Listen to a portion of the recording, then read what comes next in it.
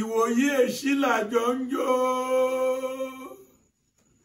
Ìwòyí èṣí làjọ ń dúpẹ́. Adúpẹ́ Olúwa pẹ̀lẹ́ ó gbé wa mì. Ìwòyí èṣí làjọ ń dúpẹ́. A gbé orúkọ Olúwa ga. We exalt the name of God.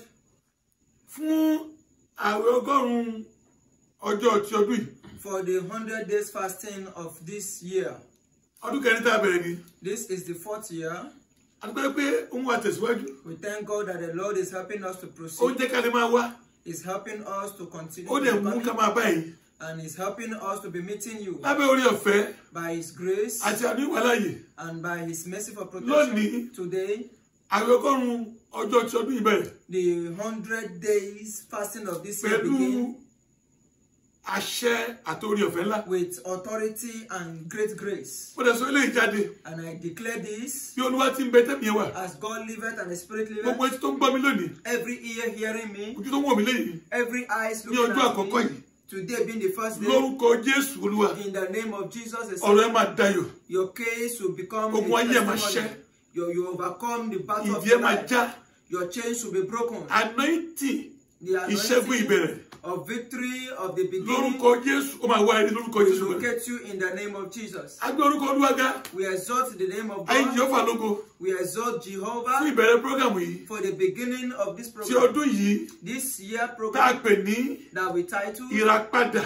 Redemption. Nípasẹ̀ ìyìn àti àánú. Through praise and mercy. Mo gbàdúrà. I pray. Wípé prógámù yìí. That this program. Bí a ti bẹ̀rẹ̀ lónìí. As we have begun it today. Agbára ẹ̀mí mọ́ kó sọ̀kalẹ̀. The power of the Lord will descend. Kó dàgbà wọn prógámù náà. And grace this program. Níbi tí ẹ ti ń gbọ́. That anywhere you are hearing us from. And wherever you are watching us from, you will be seeing the hand of God for victory. In the name of Jesus. As we have begun today, there will be lot and lot of testimony. And the heavens will be. And if the Lord tarries, we begin it together. In the name of Jesus, we will end it together with testimony. So shall it be. This year is about praise. For 100 days. Praise. Praise. For 100 days. After praising God, now we now ask for mercy. For this 100 days, that is what we are going to be doing. Whatever challenges we have, after we make praise to go forward and the mercy followed, I believe that the battle you are fighting and refuse to overcome, the praises and the mercy of God will destroy it. I want you to have only faith and to know what you are doing in this program. Those of you that have been following us, I want you to tell your family friends that the program has begun from Cornerstone Films Outreach 100 days fasting and prayer. The 100 days fasting and prayer. This year program is going to be the 4th edition. As you have known it to be that you know that the first 30 days we're going to have a vigil. This first 30 days is always in the 6th month. And the 6th month in this ministry is a very special month. The Spirit of God took us into that month. That this 6th month in the history of life is the month of encounter. That in the ministry like this, we should be asking for encounter. That is why our 100 days fasting begins the month of June. So the first 30 days, we use it to ask for divine encounter. And what is the cause? What is the cause? The 6th month is the month that God decided to visit the earth. In the bondage that man has been from the Garden of Eden, when man has disobeyed and God has been trying to redeem man, it was in the 6th month that hope entered into the world. It was in the 6th month that the Lord began the work of man redemption. The glory that man has lost in the Garden of Eden. It was in the 6th month that God looked down upon the earth to begin the redemption of man. In the 6th month, what happened? I'm in the book of Luke. Orí kìíní. Chapter 1. Láti ẹsẹ̀ 26. From verse 26. Ẹ kẹsàn-án kí n gbọ́. Ní oṣù kẹfà. A sì rán áńgẹ́lì Gabriel láti ọ̀dọ̀ Ọlọ́run lọ sí ìlú kan. 6th month. Oṣù kẹfà. The 6th month. Ó jẹ́ oṣù àfiyèsí. Is a month to be remembered. Fún ayé àti ènìyàn. For human race. Torí pé ọjọ́ ìní Ọlọ́run gbé ẹsẹ̀ rẹ̀ padà ní. Because it was this particular month that God took the step of human redemption. Ẹ̀mí ló sọ fún mi pé. It was the Spirit of God that told me that. Nínú oṣù kẹfà. It was in the 6th month. Iṣẹ́ ìránṣẹ́ yìí. That in this ministry. Ká ń pẹ́ olúwa pàdé. That we should be using it to ask for encounter. That's why we have to tie our 100 days program to it. Ní oṣù kẹfà. A sì rán áńgẹ́lì Gabriel láti ọ̀dọ̀ Ọlọ́run lọ sí ìlú kan ní Gálílì tí à ń pè ní Násárẹ́tì. Sí wúndíá kan tí a fẹ́ fún ọkùnrin kan tí à ń pè ní Jósẹ́fù ti ìdílé Dáfídì. Orúkọ wúndíá náà sì máa jẹ́ Màríà. Áńgẹ́lì náà sì tọ̀ wá. Ó ní àlàáfíà ìwọ ẹni tí a kọjú sí ṣe lé oore. Olúwa pẹ̀lú rẹ alábùkún fún ni ìwọ nínú àwọn obìnrin. Ṣùgbọ́n ọkàn rẹ̀ kò lélẹ̀ nítorí ọ̀rọ̀ náà. Ó sì rò nínú ara rẹ̀ pé irú kíkí ni èyí. Áńgẹ́lì náà sì wí fún un pé má bẹ̀rù Màríà nítorí ìwọ ti rí ojú rere lọ́dọ̀ Ọlọ́run. Kí ló rí? Ojú rere lọ́dọ̀ Ọlọ́run. Kí ló rí? Ojú rere lọ́dọ̀ Ọlọ́run. Sáàsì kíyèsí. Ìwọ ó lóyún nínú rẹ̀. Ìwọ ó sì bí ọmọkùnrin kan. Ìwọ ó sì pe orúkọ rẹ̀ ní Jésù. Òun ó pọ̀. Ọmọ ọ̀gá ògo jùlọ ni a ó sì máa pè é. Olúwa Ọlọ́run yóò sì fi ìtẹ́ Dáfídì bàbá rẹ̀ fún un. Yóò sì jọba ní ilé Jákọ́bù títí ayé. Ìjọba rẹ̀ kì yóò sì ní ìpẹ̀kun. Nígbà náà ni Màríà wí fún áńgẹ́lì náà pé èyí yóò àti ṣe rí bẹ́ẹ̀ nígbà tí èmi kò tí ì mọ ọkùnrin.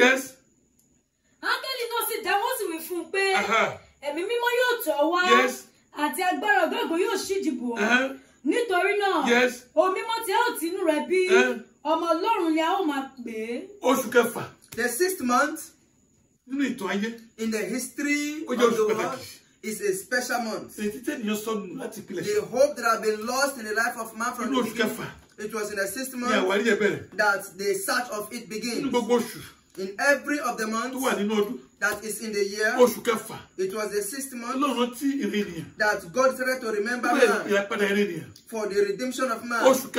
The 6th month is the month that message was sent to Mary, that in Bethlehem, a virgin that never knew a man, an angel was sent to her, and the angel told her she had obtained grace from God. Somebody is listening to me. As we start this program today, I send the word of God to you that in this month of the Lord will send a message of message to you. The Lord will send a message of blessing to you. The message of upliftment. The message of grace. The message of grace. In this 6th month, the Lord will send it to you. The beginning of this fasting, the Lord said we should place it in the 6th month. Because the 6th month is a great month among the months. A month that God sent a message to the world and begins the redemption of humanity from the bondage that man has been in the land of Eden. The 6th month is the month that God started the redemption of man. In the problem, the bondage that Adam and his wife have fought man for several years ago. It was in the 6th month that God remembered to send message to Bethlehem to a woman who have obtained favor from God. That is called Mary. This Mary. Why did we have to send message to her? Why did she obtain message from God? The Spirit of God told me. There are lots of females in the land of Bethlehem, and there are several virgins. But there is something that Mary had that somebody else did not have. The Bible happens to be a book of mystery. That is why we are taking our prayer from today. Mary, why will message be sent to her among other ladies? What qualifies her? The Spirit of God revealed to me in that same book of Luke, verse 46. Let's listen to what Mary said. For you to know what she has been doing before, that make her to be qualified. Yes. Maria sit down. Ó ní ọkọ Ọkàn mi yin Olúwa lógo. Ọkàn mi yin Olúwa lógo. My heart praise the Lord. What did Mary say? She said, my soul praise the Lord. My soul praise the Lord. It means that before the message was sent to Mary, her spirit also praised God. Her praise never goes out of her mouth. Her heart always praise God. If she happens to be a person that appreciates God's goodness, she appreciates God's praise. Among all the women in the Bethlehem, Mary happens to be a woman that her soul always praised God. Her soul never departed from God. She never asked anything.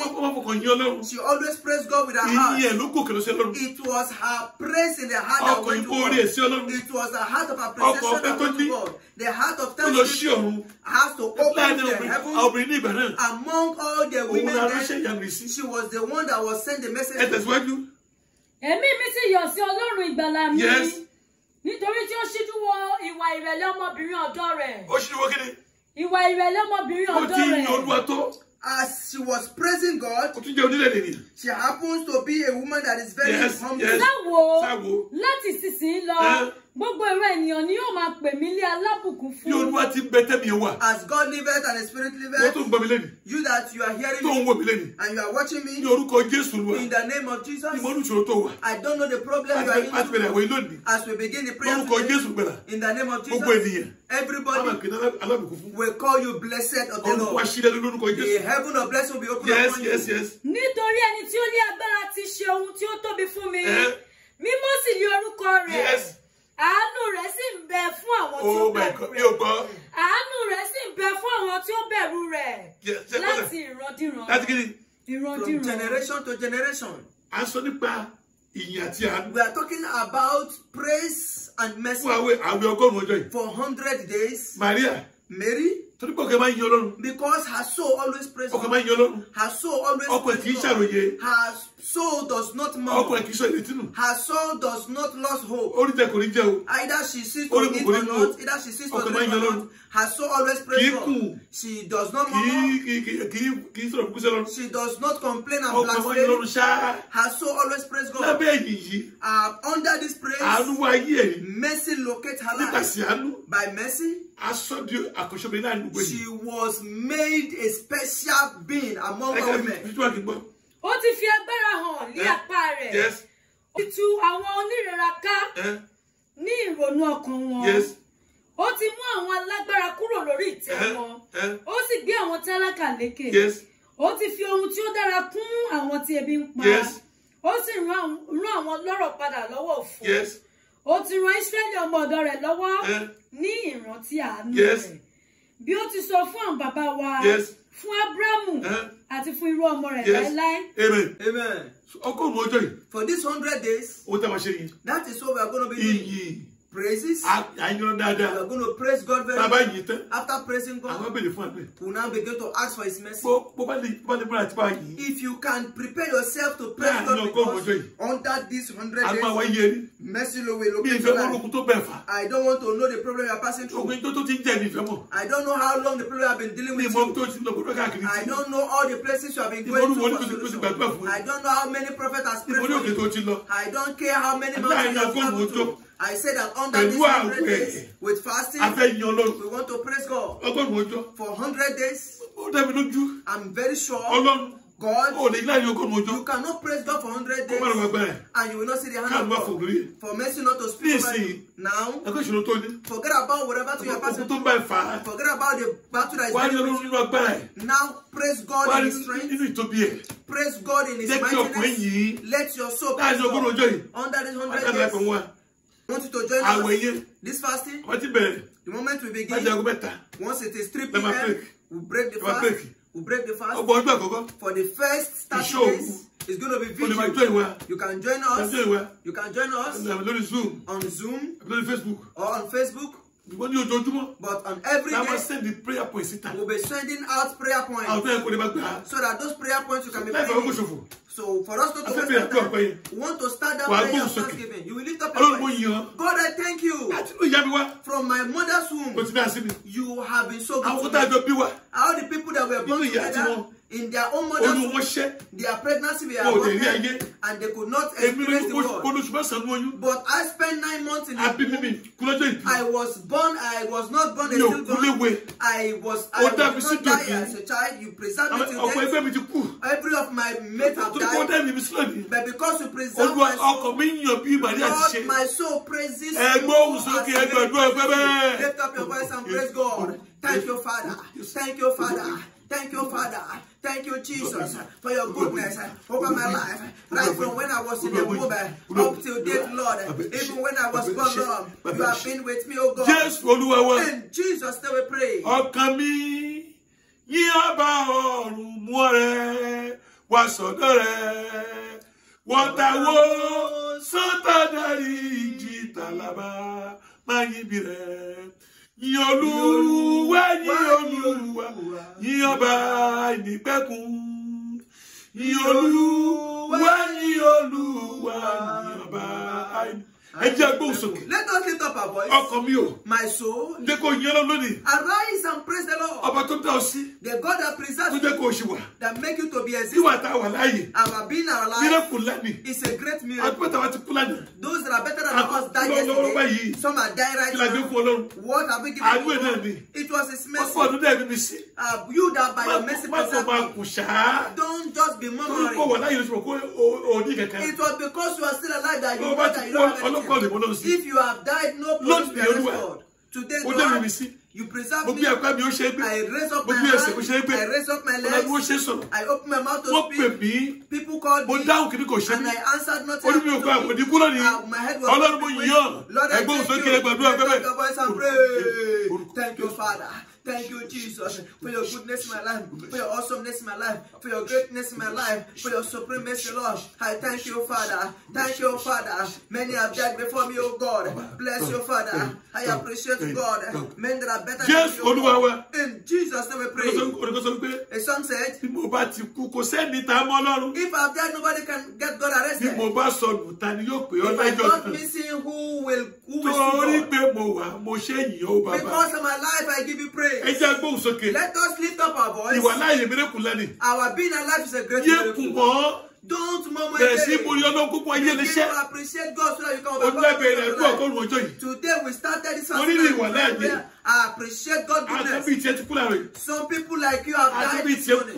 Some people like you are dying right now. Some people died like they died yesterday.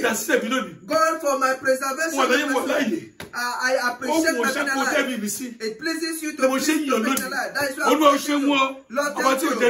God, and pray. Thank you, Father. I'm alive today because God kept me. Thank you, Father. Thank you, Father. I'm alive today only because of His grace. He kept me. Thank you, Father. Thank you, Father. Yes, in Jesus' name we pray. Yes, in Jesus' name we pray. Let us pray. It pleases God to preserve us. If God did not keep us, you cannot be alive. Today, and doctors have died. They are taking care of people. Nurses have died. They are taking care of people. I pharmacists. The pharmacists, many of them have died today. Our specialist surgeons have died. If the Lord did not keep the sick, the watchman watches in. One thing you don't know is this. You are walking empty. You never know the God is the only. Those of you that appreciate goodness, let us begin to appreciate God. Tell God from your heart. God, I thank you. It pleases you by your mercy to keep me alive. You never allow me to die. My soul, arise and praise God. Lift up your voice and pray. Thank you, Father. My soul magnify the Lord. My spirit praise His name. For death could not hold Him captive. Yes, in Jesus' name we pray. Magnify the Lord. Oh, magnify the Lord is able. Magnify the Lord. Oh, magnify the Lord is able. Magnify the Lord. Hey, magnify the Lord is able. Magnify the Lord. In Jesus' name we pray. Those of you that are not appreciated, I want us to praise God. Let us praise God. God, the arrows are flying by day. Arrows are flying by night. Where the arrows are coming from, nobody can tell.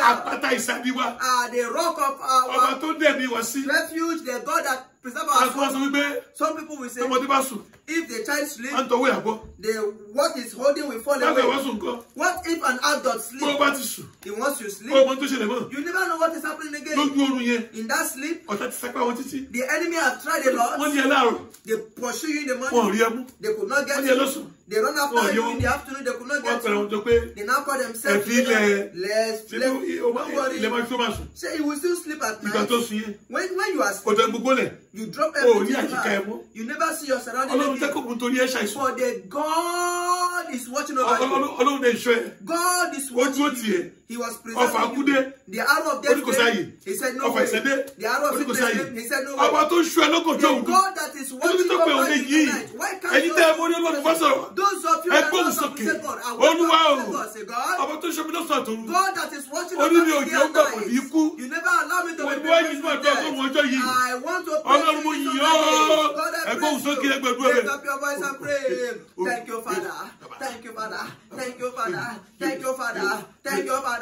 Jesus, thank you. Jesus, thank you. Oh Lord, thank you. Oh Lord, thank you. My Creator, thank you. My Preservator, thank you. My strength, thank you. My Deliverer, thank you. My help, thank you. My hope, thank you. In Jesus' name we pray. This is what we don't know. The path you pass through alive. Some people pass through it and then they died. The vehicle you took that take you out. Some other people have died through that same thing. The food you ate and you are fine. Some other people ate it and they passed through. The water you drank and you are okay. Some people drank it and they died. It was the mercy of God. It was the mercy of God. We are living in the midst of danger. We are walking in the midst of danger. If you say, God saved me yesterday. That is what you can see. There are several other ones you did not see. Let us appreciate God. God, my soul appreciates you that you preserve me. You keep me. I ate. It was okay. I drank water. It was okay in me. God today, He never allowed me to become a sick man.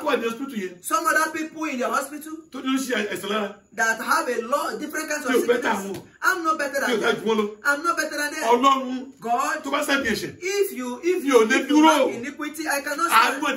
It was only your mercy that preserved me. That is why I'm praising you today. God, my soul today, begin to praise God. My soul begin to appreciate God. I appreciate God. My soul begin to appreciate God. Begin to exalt God. Begin to rejoice before God. Begin to sing before God. Thou, my soul, hear the voice of the Lord. Yes, begin to celebrate before God. In Jesus' name we pray. Every day. This time we are going to be in the vigil. It's going to be praise. You can join us tonight. Praise and worship. On Zoom. On Facebook. Or on Facebook. It's going to be praise and worship alone. Let us pray this 2 more prayer. A song said, Baba Lanu, the Father of mercy. Baba Lanu. Yeah. Baba Lanu. Baba Lanu. Baba Lanu. Yeah. Baba Lanu. Ogun olóde dúró. Bàdúrà bá ń sọ̀rọ̀. Ta ló lè gbọ́ lẹ́nu? Yé. Ṣé bí àánú rẹ̀ ló fi Dáfídì jọba? Àgbé ọ̀gá o bàbá. We exalt you, our Father of mercy. You that by your mercy exalt David. Let us lift up our voice. God. God, open the heaven of mercy upon me. Under these 100 days fasting, that I've been praising you. The mercy that nobody have obtained in my family. Where I was born. The mercy they've never gotten. The country I was born. The mercy they've never obtained. Under this 100 days fasting, Lord, you let it to me. Where mercy is flowing out. Lord, drop my life there. So let mercy perfection in my life. Father, in the name of Jesus, I pray, oh God, where mercy is flowing out, God, I pray that you will drop my life there, oh God, so mercy can do the work of perfection in my life. Mercy can do the finishing work in my life. Everywhere my life is lacking behind, your mercy is going to perfect my life for the better. Yes, in the name of Jesus. In Jesus' name we pray. Let's pray for the last time. God, ask for special mercy. Mercy that is not common. God, you said, you will show mercy to those who will show mercy. As this fasting begins, let it please you, oh God, to show me mercy. Let it please you from your heart to locate me by mercy. Dip me in your mercy. Drop me in the rain of God's mercy. It begin to rain upon me. Under this 100 days fasting and prayer, the garment of mercy, Lord, let it let mercy locate me. Lift up your voice and pray. Oh God, under this 100 days fasting and prayer, oh God, let your mercy locate my life. Let your mercy do the work of perfection. Let your mercy do finishing in my life. In the name of Jesus, let your mercy beautify my life, Lord. Let your mercy elevate my life, Lord. In Jesus' name we pray. Amen. Amen. I pray for you in the name of Jesus. Today, in the name of Jesus, the spirit of praise will envelop you. The spirit of praise will envelop you. Today that will begin the 100 days.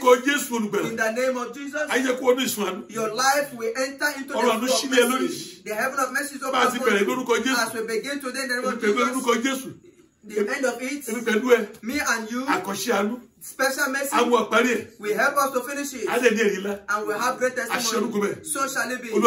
So shall it be. In Jesus' name we pray. Please, as you watch it, I want you to help me like it. I want you to help me share it. Share it. Share it. On our YouTube that you are watching, subscribe there. You'll be seeing the prayer points daily there. Then, in our video for this 30 days, I want you to partake by 12 a.m. 12 a.m. time in the name under the praise. Your battle will overcome, and you will have great testimony. Your battle will be overcome. Finally, on our YouTube, Cornerstone Films Media TV. On our YouTube, Cornerstone Films Media TV. And we will be uploading our films. Landmark. That you are watching. 1, 2, 3. Episode 1, 2, 3. As the day breaks today, episode 4. We are dropping the episode 4. So you can go and watch it. In the name of Jesus. This 100 days. Don't miss it. In the name of Jesus, you will become a victor. So shall it be. In Jesus' name. Amen. Amen.